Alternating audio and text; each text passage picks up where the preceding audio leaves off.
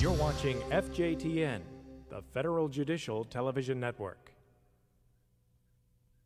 Coming up on Court to Court. Most people see the federal government as the big bad government, we're out to get them. And we need to let them know that we're here to help them. We're here to provide as much information as we can to make this as easy for them as possible. The Constitution and laws of the United States of America.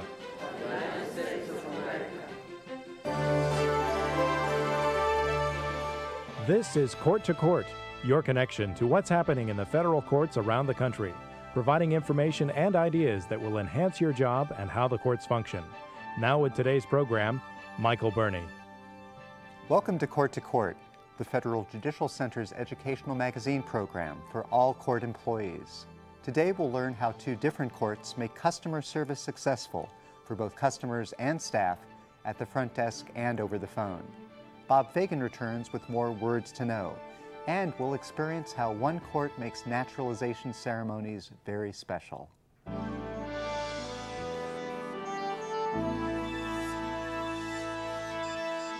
The courts have many clients, and while it's easy to give lip service to the concept of good customer service, it's harder to actually do it, especially for the folks who must deal directly with the public every day. The bankruptcy and district courts for the District of Idaho share a combined court executive's office which promotes a culture of service throughout the organization. We visited the Boise division to see how the staff emphasizes customer service and why.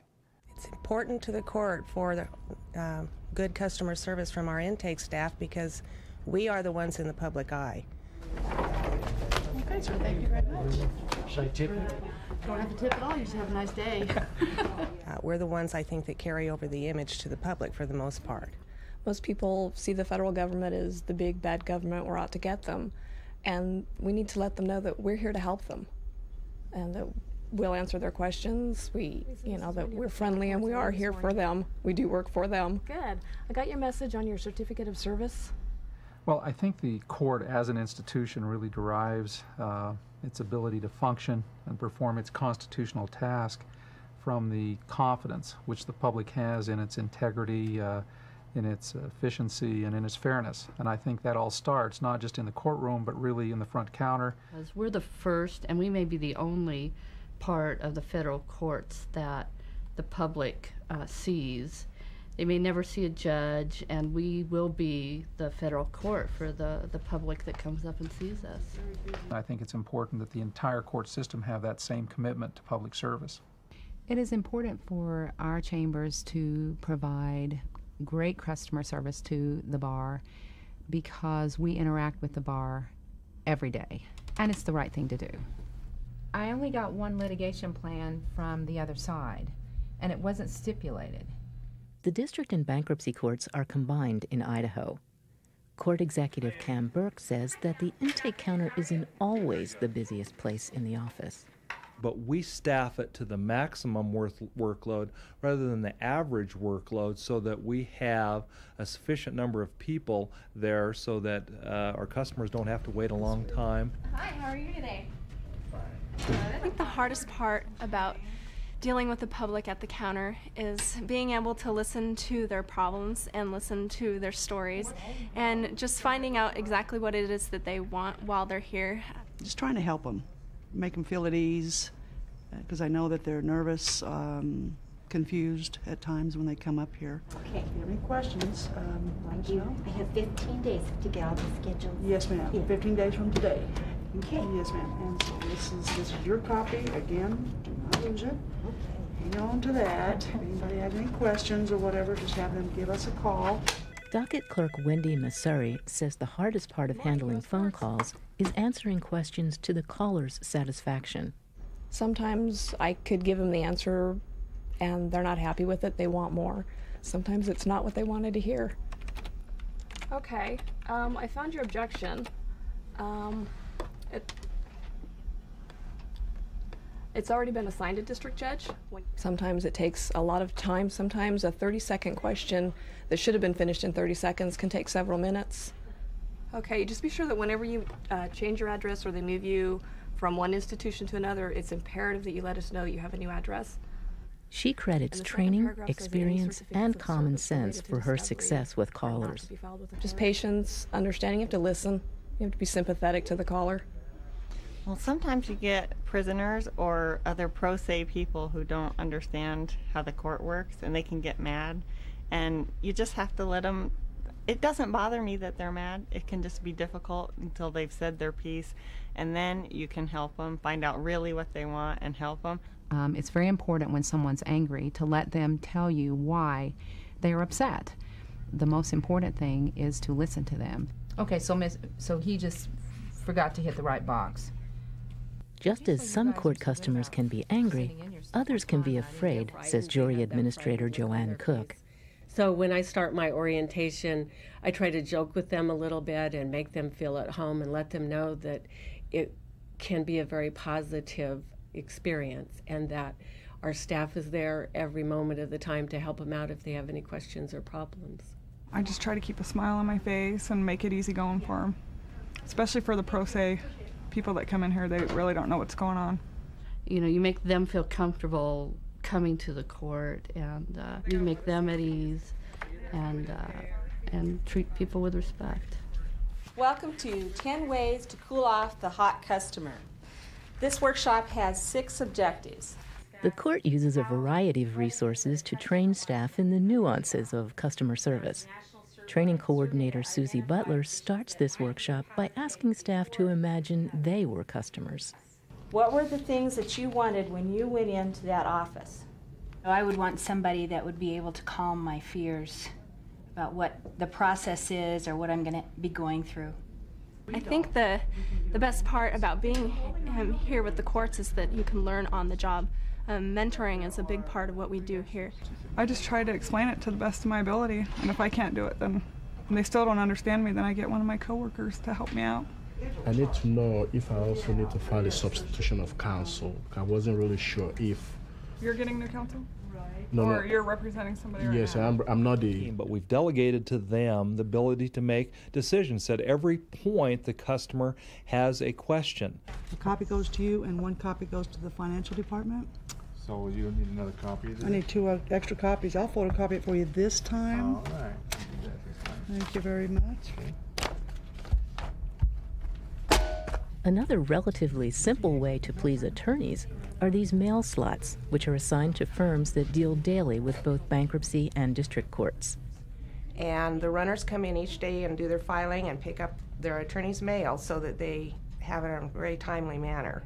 The attorneys like it because when a court order comes down today, they have it today. This also saves the court a great deal of money in postage and envelopes. The court uses its website to conduct surveys of both the public and the bar. A recent bar survey had a 25% return rate. They gave us good ratings, but they also let us know about a problem we were having in a couple courtrooms with the audio systems. We also had an accessibility issue in one courtroom, and it let us identify that, and so we can start addressing those concerns. When they come in, they may think they're going to get average service. We want them to leave here with excellent service. U.S. Courts, may I help you? Still ahead on Court to Court, we'll hear from the bankruptcy court in the Western District of Washington about dealing with the public. We'll brush up on Latin in the law, and we'll see how one court makes naturalization ceremonies a memorable experience. In the bankruptcy court for the Western District of Washington in Seattle, Clerk of Court Mark Hatcher says that cultivating good customer relationships works to the advantage of everyone. His staff extends itself to provide the best possible customer service, whether for the public, attorneys, or anyone who calls or walks up to the intake counter.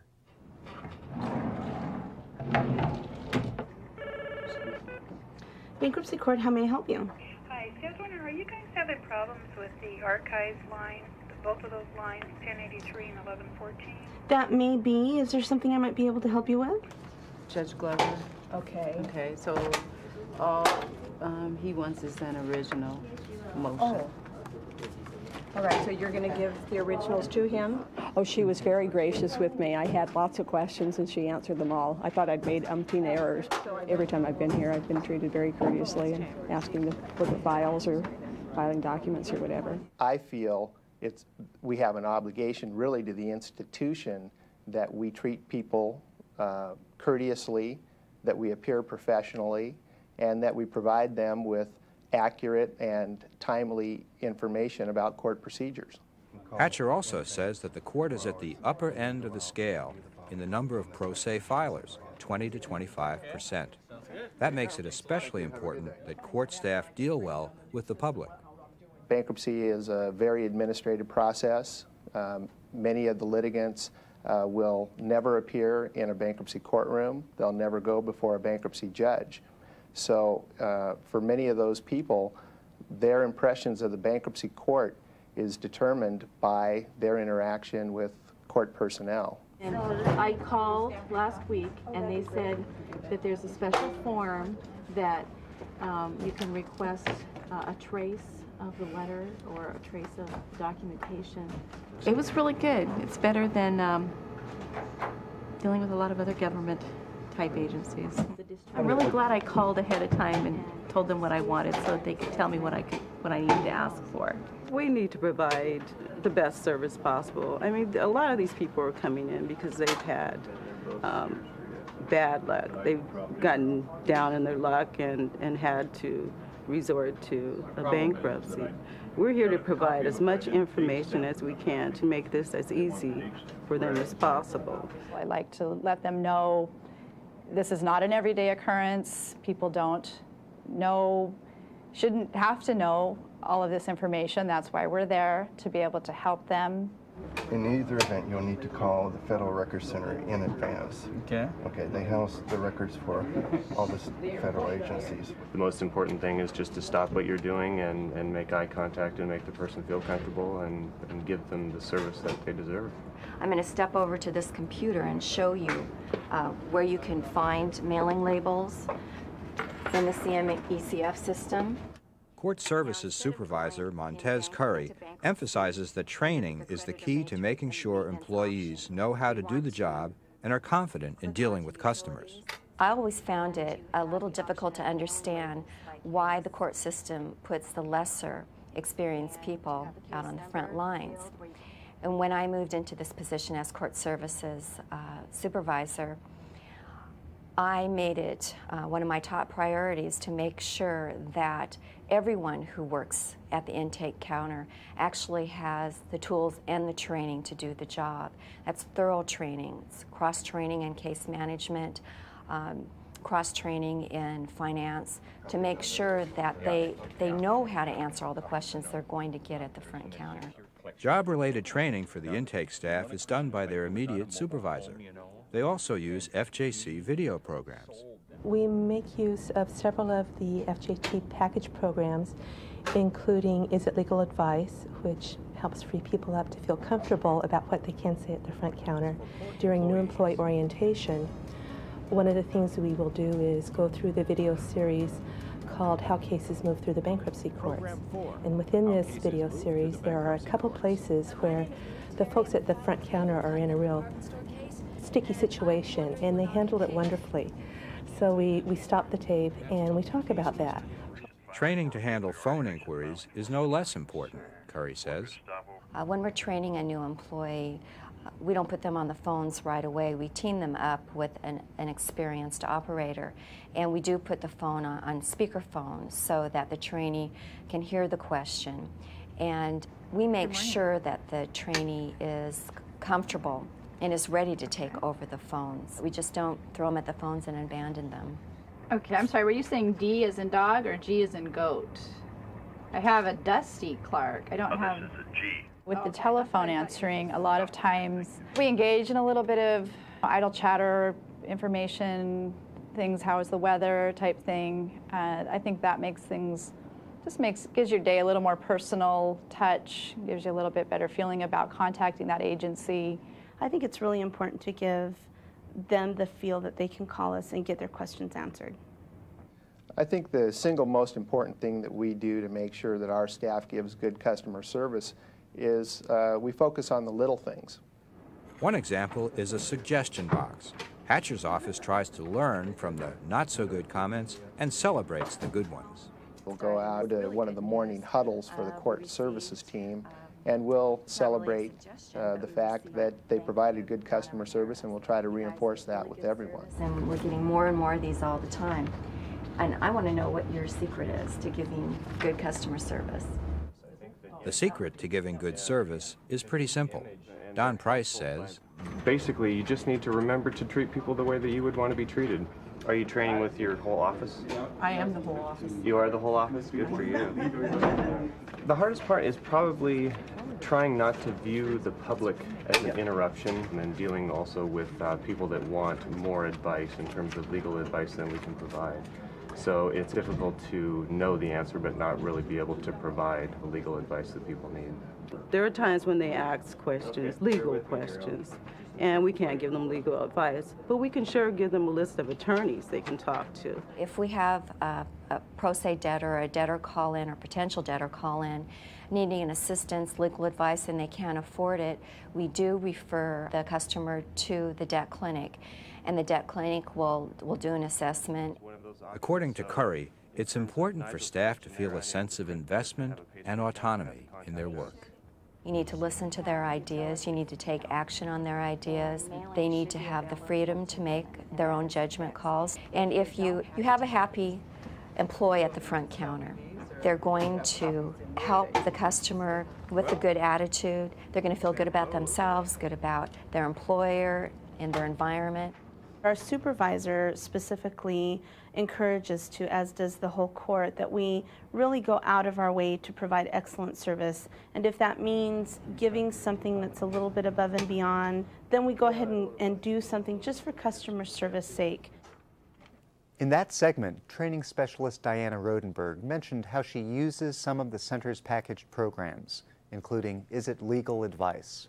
That program presents several guidelines for answering public inquiries, each illustrated by court examples. Another program to consider is Expert Customer Service. Participants learn a variety of skills in situation analysis, flexibility, persuasiveness, and customer sensitivity, and they develop plans for improvement. For more information about either program, call Phyllis Drum at 202-502-4134.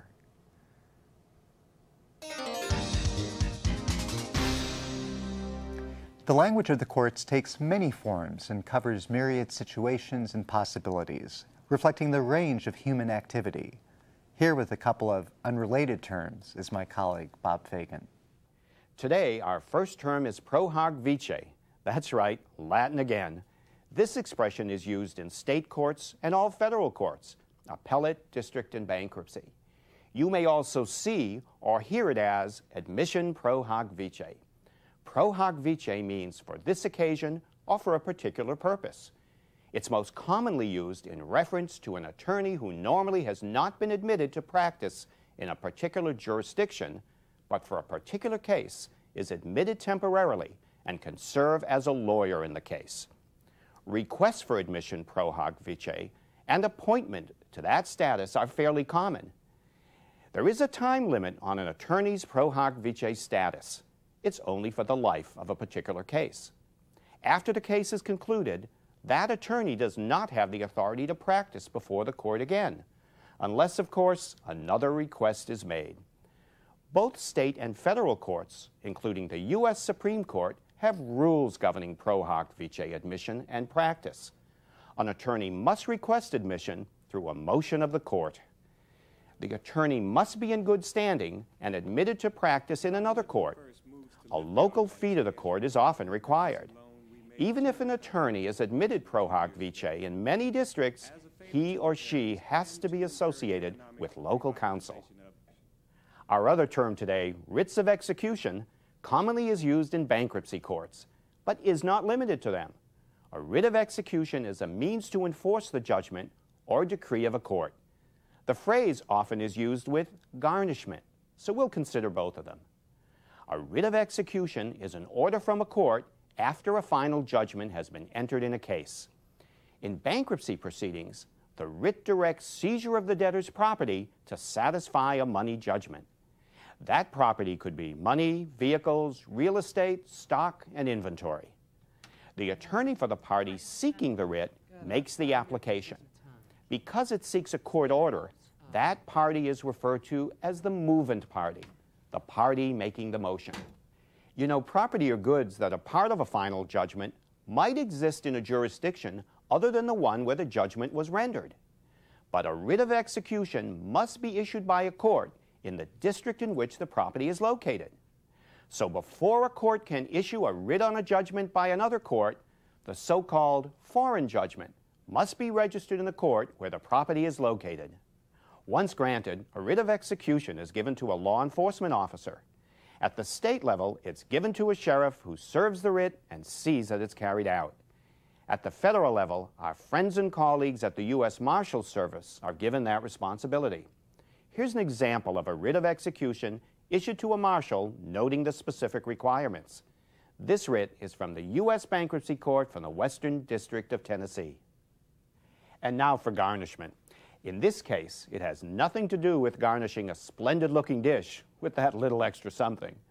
Rather, garnishment is issued when an entity other than the debtor has personal property that belongs to the debtor and that may be used to satisfy a money judgment.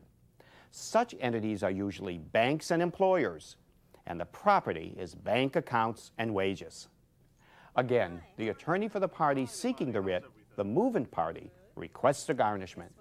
Once granted, a sheriff or U.S. Marshal sees to it that payment is made directly from the debtor's employer to the bankruptcy trustee. A certain percentage of a person's net income may be deducted from his or her paycheck until the judgment is satisfied. Here's a look at a standard order for garnishment. In the case of bank accounts, the garnishment directs the bank to transfer money to the bankruptcy trustee. That's words to know for this time. I'll be back with more in a future Court to Court.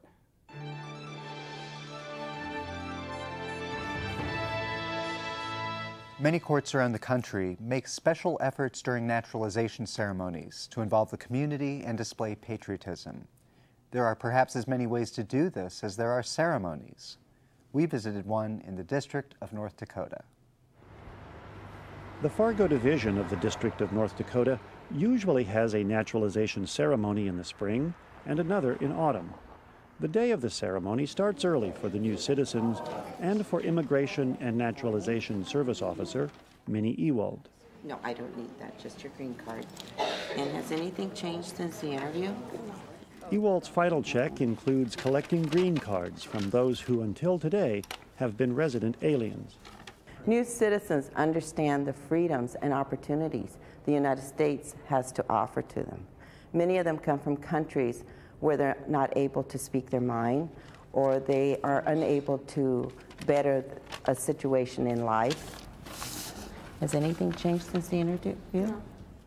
Ewald then reviews the list with Chief Judge Rodney Webb, pointing out family relationships and employment information, which he often uses during the ceremony.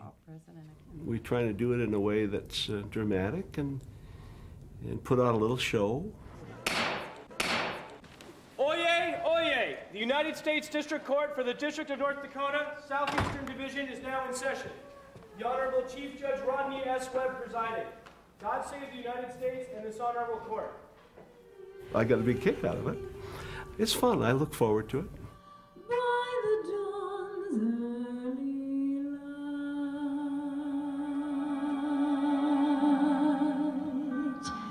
The courtroom is always packed for this proceeding. This special session of the United States District Court for the District of North Dakota is convened on motion of the Immigration and Naturalization Service for the express purpose of conferring citizenship on 30 petitioners who will soon be our own brothers and sisters. We celebrate. Judges don't have many things to do that are really enjoyable, and I don't do adoptions. The state court judges do adoptions. I do naturalizations, and I try to keep it light, and hopefully people have fun doing it. I think a lot of people are surprised Each new citizen is asked to stand when your name is called. Any of those in the audience who are here with these people, stand, clap, yell and scream if you'd like. By taking the oath of allegiance, that is a legal and symbolic commitment to upholding the democratic principles.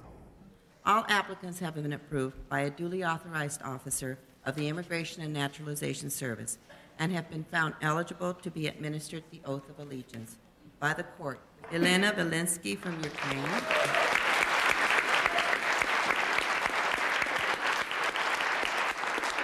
Elena is a nurse at Medicare, right? Fourth and fifth graders from 2 schools also attended. Inviting students is a long-standing practice that Judge Webb believes does 2 important things. Expose them to this citizenship demonstration and keep our ceremony light. Mona's a professor at Concordia. Got a lot of tuition money over there. And I think people get an impression about the judicial system that's important. Hopefully a good impression, but that the process is a thoughtful one, but a joyous one. Natalie Charles from Haiti.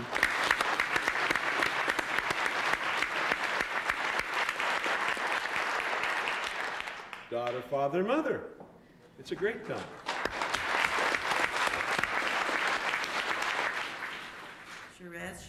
And one in which high-ranking officials will rejoice with them. It's not just an administrative thing that you sign a piece of paper for. It is my privilege to administer the oath of allegiance to our new citizens.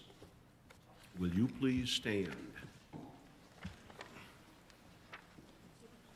Raise your right hand.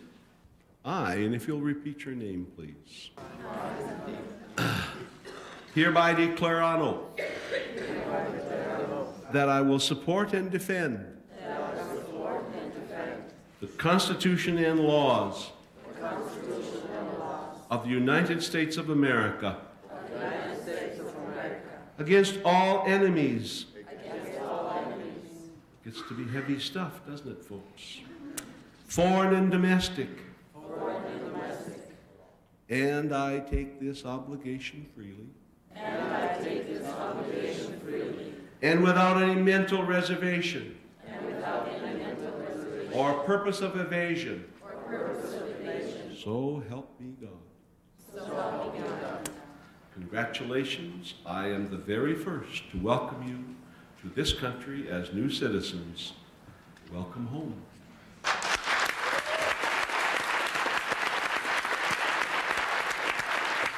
The day's featured speaker was Dean of the University of North Dakota's Law School, W. Jeremy Davis.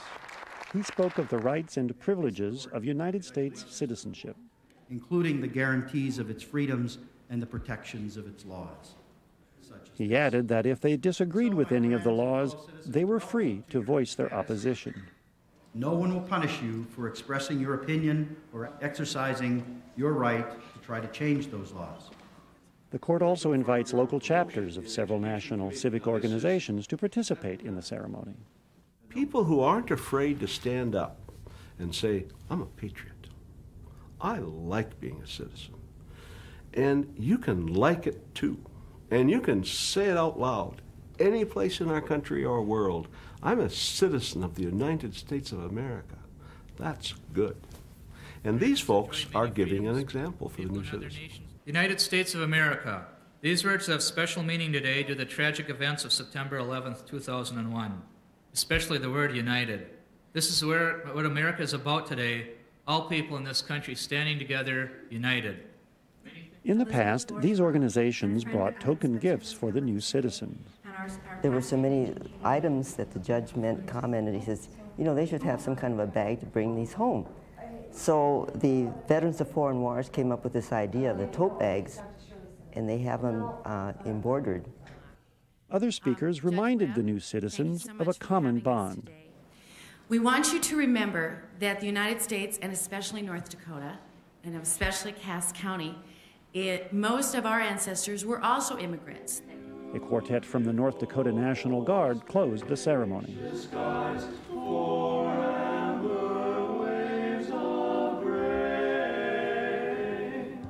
Judge Webb likes everyone to join in.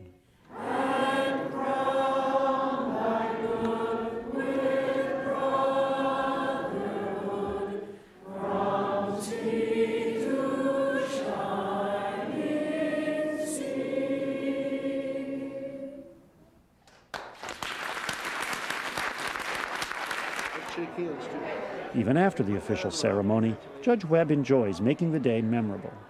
Very nice. It was. I felt proud, excited, happy. Well, first of all, it tells me that I belong. You know, it feels really good. It's a time of pride. Very proud to be a citizen of the country with all the freedoms that gives to all its citizens. Very great day. Terrific for me. Canadians immigrate too.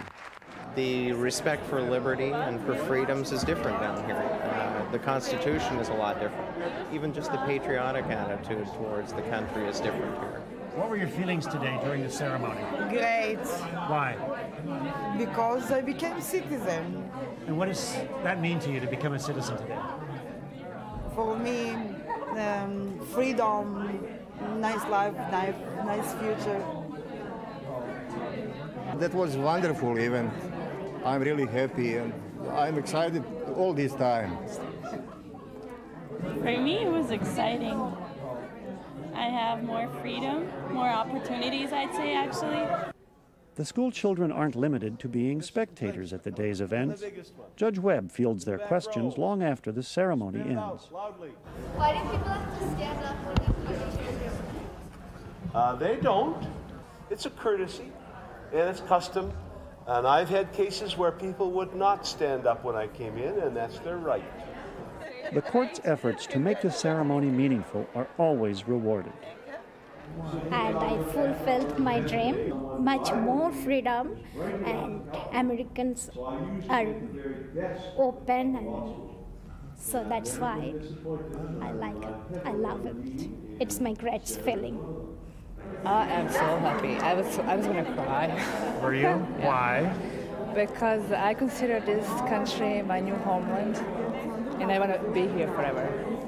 I felt really blessed to be given this citizenship. I'm really proud to be a United States citizen and to be part of this country that grants rights, equal rights to every citizen regardless of gender, race, religion. It's really great. That's all for today. This year we'll bring you Court to Court 4 times rather than 3. We'll have new programs again in May, July, and October. We're always interested in hearing from you about topics you want us to cover, and also hearing your evaluation of the program. Please contact us at the address on the screen. Click on Court to Court to select the evaluation form. There are 2 forms. One can be printed, filled out, and mailed or faxed to us. The other can be completed online. Both forms invite your ideas for future topics. Among the topics on the next program, we'll learn how several courts have made accommodations for staff with disabilities. And A Moment in Court History returns with a sedition trial for slander of our 2nd president. On behalf of everyone at the Federal Judicial Center, thank you for joining us today.